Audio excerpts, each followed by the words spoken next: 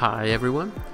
In this video I want to show you how to access the various address books available to your account after your account has been migrated to Office 365. The first method I'm going to show you is using your desktop application Outlook, or you can consider it Outlook 2016, or your installed software that's available from your computer.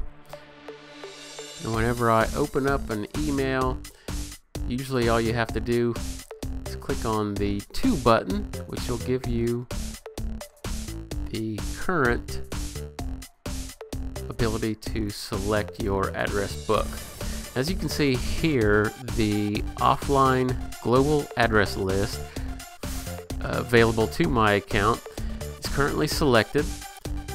Over in the drop down here, you could certainly make additional selections and see what's available for your account. Now, if you have stored contacts, or if you had various distribution groups or things that you manually created, they will be available here in this area as a drop down option or item for you. Now, in my case, the only thing I've got are additional contacts, so if I wanted to select that outside of the offline global address list, all I'd have to do is select that. You can see here that totally changed the available people and the current contacts that are in my contact list.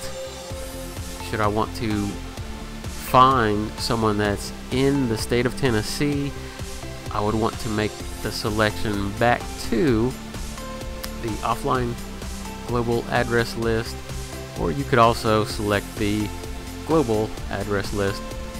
You should not really see any changes to that.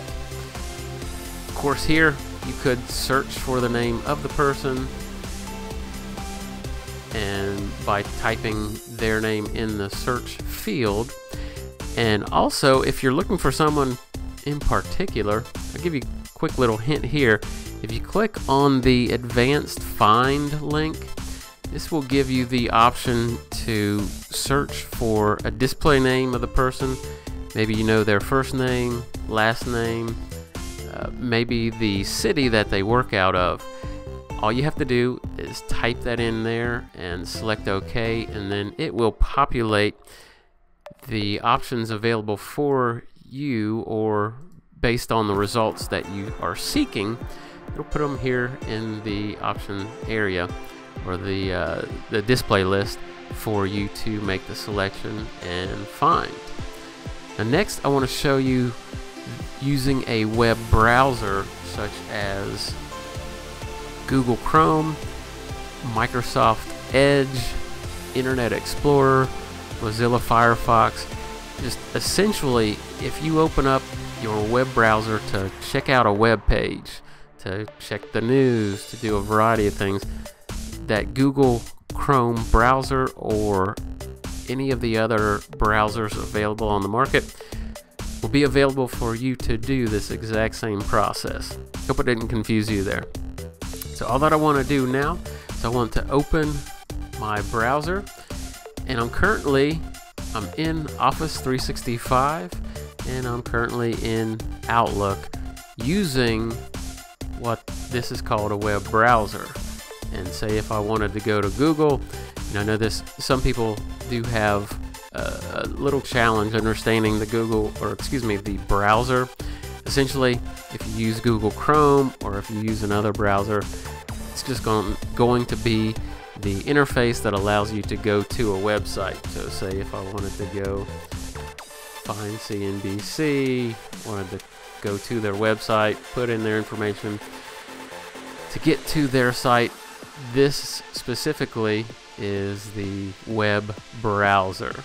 Just allows you to check the web and get the information that you're seeking. So essentially, I am using that to get to my account, and I'm wanting to go ahead. I want to give you a quick demonstration on using your browser to access your email and to get access to the same information that we were just in, but using a different method. I'm going to click on the drop down here and select email message. Now immediately that's going to go ahead and give you the prompt here. Once again, very similar function. All you have to do is click on the to button. That's going to pop up the available people for you to connect to based on your account and what's available for your account. Now, should I have an additional need to search for other people, maybe I have specific groups or an address book specifically for a specific group of people, all you have to do is make the selection in the ellipsis over here. By clicking on it, it's going to expand specifically right here, my contacts. But then you can also select that drop down to see any other options that you may have, anything that's imported in your account or available to your account. And you can see here, say if only my contacts were available, you see that I only have a few available here, and I wanted the entire directory. All I have to do is click on that expander and go down to offline global address list. When I make that selection, all the people available throughout our entire directory for the District Attorney's General Conference in Tennessee will be available to you here, as well as our other groups and calendars and a variety of people available. Now, if you did not want to scroll through each and find, say you've got multiple people that you want to send an email to, all you have to do is click here in the search field, type in their name. In this case, I just typed in the first name, I pressed enter, and whenever I did that, that's going to populate the results based on the search that I wanted to find. So you can see here that I do have multiple people available, and in order to go ahead and add their name, all I have to do is click on the plus sign. It's going to go ahead, add their name right up here to the top to the to field. Wanted to add another, could do that as well. It's going to populate all of the people with the name Michael there. Essentially, once you do that, click save, and then that's going to have those two contacts available in my email in the to field for this email to go out to. All I have to do is complete the message and click on send, and that will get that message sent out to them. I hope that gives you a little kind of a quick oversight for using the address book and the various distribution lists, as well as the contacts and any available address book that's available to your account. Thank you very much. Have a great day.